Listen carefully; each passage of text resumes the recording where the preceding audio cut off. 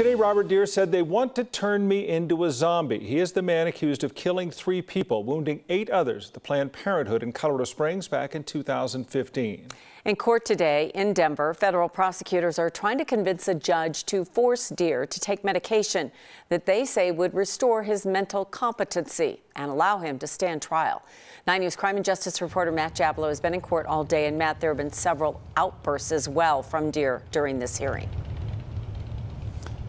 That's right, Kim. In addition to the zombie comment, Deere also said that it was against his religion to take antipsychotic medication. And when prosecutors said that taking the medication would allow Deere to take part in his own defense, Deere said simply, quote, "There is no defense. I did it."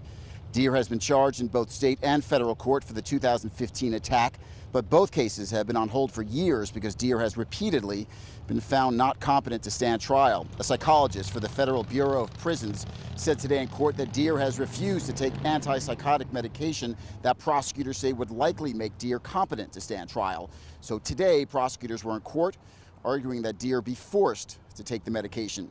9 News legal analyst Scott Robinson talked about the legal hurdles that prosecutors have to clear to be successful.